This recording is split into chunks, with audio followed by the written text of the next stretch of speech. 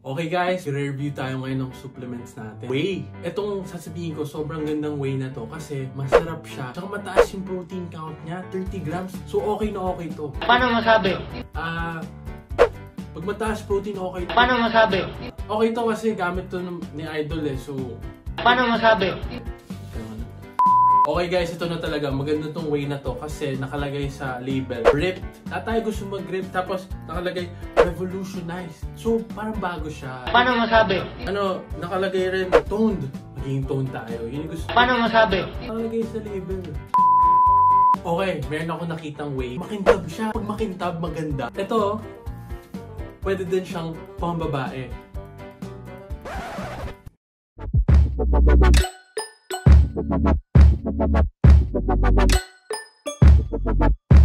What is up everyone? We are back again with another episode here at Brain Gainz. I am Dr. Joma Adornado and today we'll be talking about something very close to my heart, whey. I've been drinking whey for maybe almost 10 years now and masasabi ko sa inyo na madaming magagandang brands out there. Pero madami ring brands na I wouldn't recommend. So on today's episode, I'll be teaching you how to choose your whey. Madami kasing iba dyan nawawala sa tamang daan. First things first, I'm the realist. First things first, kailangan natin malaman na madaming iba-ibang proteins out there. And dapat marunong tayo pumili. Kasi hindi equal ang mga proteins. Meron tayong whey protein, casein, beef, rice, pea protein, at iba pa. Pero dapat maintindihan natin na if may 20 grams of protein from whey at may 20 grams protein ka from soy, hindi siya equal. Oh my gosh, revelation. Yes, hindi siya equal and I will teach you what is the best and how to choose. And can you guess it? What is the best protein source out there? That is whey. Malamang yun yung title. So whey is the best because of a few reasons. It is the best for muscle building kasi of its bioavailability. Wow! A big word, di ba? Basically, ang bioavailability, isipin nyo na lang paano siya magiging available sa bodies natin once ininom natin. Ngayon, ang whey, pag ininom natin, mas available siya, ma-distribute sa katawan natin compared sa mga ibang klaseng proteins. Bakit ganon? If we take a look at the protein bioavailability, which is actually measured through its biological value, dito sa chart na to.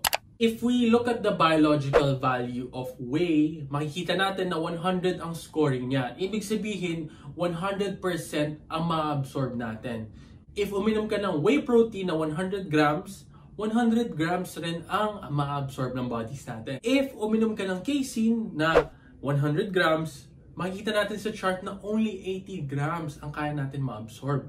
Pag soy protein naman, pag uminom ka ng 100 grams, only 74 grams ang ma-absorb ng body natin. Kaya iba-iba ang effect ng proteins depending on the source. Kaya the best source for muscle building is whey protein. Another reason why whey is the best is because of its leucine content. Ang leucine ay isa sa mga branched chain amino acid. Silang tatlo ay in charge sa pag-build ng muscle natin.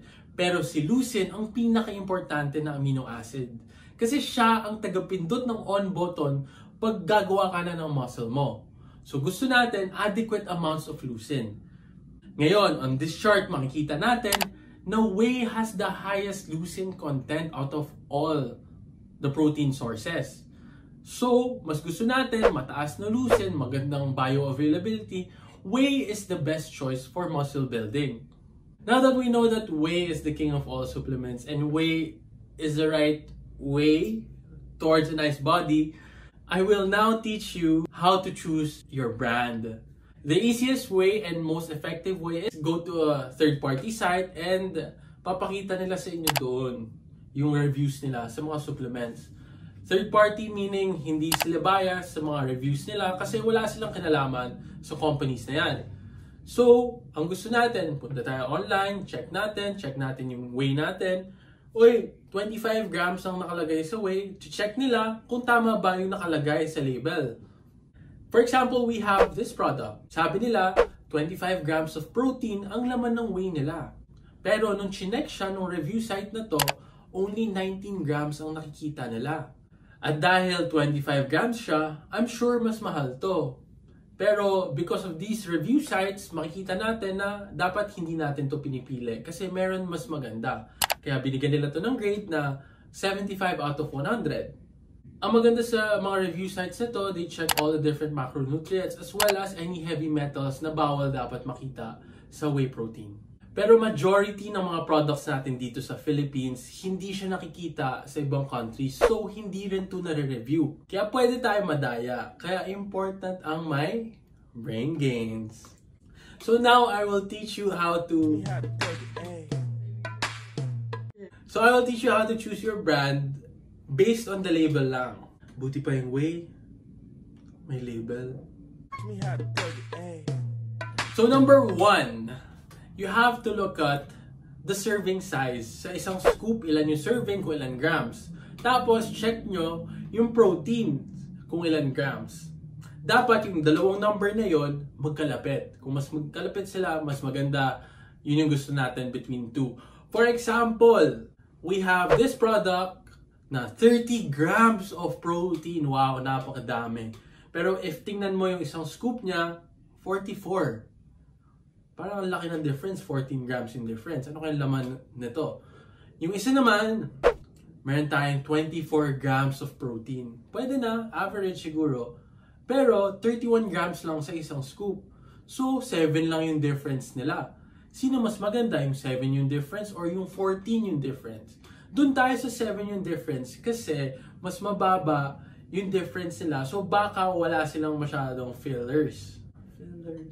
Kasi ang rule is, pag whey concentrate yan, sa isang 25 grams na whey concentrate, 80% dapat ang protein natin. So, 25 grams times 80%, dapat 20 grams of protein ang laman nito. Kung whey isolate yan, 90% protein. So, 25 grams ang isang scoop, 90%, 22.5 grams of protein dapat nakalagay. The problem is, masyado tong mahal gawin. Malulugi ang mga companies at kailangan nila mag-price ng mataas kung gusto nila gawin to. So maglalagay sila ng konting fillers para lang um-increase yung difference ng per scoop sa grams of protein. Ang problem sa ibang companies, nilalakihan nila to at hindi natin napapansin. Kaya dapat malapit yung serving size per scoop at yung amount of protein. Number 2, kailangan check natin yung BCAAs, particularly yung leucine content niya. Sabi nila, if may 25 grams ka of whey concentrate, 11% nun ay leucine. So, dapat meron 2.75 grams of leucine per 25 grams na isang scoop. Based on research, ang gusto natin is 2.5 grams to 3 grams of leucine per scoop. Kaya kung bibili kayo ng whey protein, sana may at least 2.5 grams siya to 3 grams para hindi tayo malugi at ma-maximize natin yung muscle protein synthesis or yung pag-build natin ng muscle. Number 3, we check the ingredient list. Dapat walang added amino acids dito. Walang glycine, glutamine, alanine, taurine sa any part ng ingredient list kasi possible nagpo-protein spiking sila or otherwise known as amino spiking. What happens ba if may amino spiking? Yung nakikita natin na protein sa likod ng label ay nadadaya. Unfortunately, yes, nadadaya ito. How? Quick explanation lang. Yung FDA kasi, the way they measure the protein dun sa likod ng label will depend on how many nitrogen bonds meron yung product mo. Our proteins kasi are made out of amino acids. Tapos lahat ng amino acids natin, may nitrogen siya. Yung nitrogen ito ang binibilang ng FDA.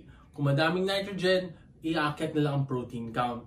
Ang problem dun sa mga amino acids na sinabi ko, yung glycine, glutamine, alanine, taurine, wala silang tulong sa muscle protein synthesis. Pero pag nilagay mo sila sa supplement mo, kaya mo pataasin yung protein count. For example, meron tayong scoop of whey, may 20 grams of protein siya.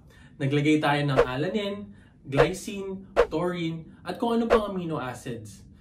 Mabibilang ang nitrogen bonds nila at kaya pataasin ng produkto yung protein sa likod ng label. The problem is, hindi siya mas effective. So, ang nangyayari, uminom lang tayo ng hangin or fillers. Naluloko tayo at mabibenta ito sa atin na mas mahal. Kaya if ever bibili kayo ng whey, sana walang added amino acids sa ingredient list. So these are your non-essential amino acids. Dapat wala sila sa ingredient list. Pero if ever nakita nyo sila sa amino acid list, then this is number 4. Number 4 is that your non-essential amino acid should be lower than your BCAAs. Ang essential amino acids natin, the most important is BCAAs kasi sila ang in charge of muscle building. Now, yung mga taurine, alanine, glycine na sinabi ko kanina, naturally, meron naman ng whey na to. Sa isang scoop, makikita natin siya. Pero dapat mas mababa sila sa BCAAs natin. If mas mataas sila, then possible may amino spiking tayo. Number 5, proprietary blend. Dapat walang proprietary blend sa ingredient list natin. Kasi this is where they can actually produce amino spiking. Or paglagay ng mga fillers. Or yung sinasabi natin na hangin. Kasi ang proprietary blend ay parang secret ingredient nila at pwede nila hindi disclose kung how much ang nilalagay nila. Parang secret formula. Pwede rin nila ilagay na matrix, proprietary formula, or other types of words. Basta ganun. Something like that. Number 6.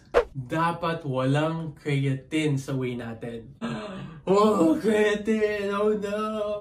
Pero wait lang, creatine is one of my favorite supplements. Bakit bawal to sa whey? Now, don't get me wrong, uminom pa rin kayo ng creatine nyo, bawal lang siya makita sa whey. Why is that? Like I said, yung FDA, the way they measure the protein count is through nitrogen.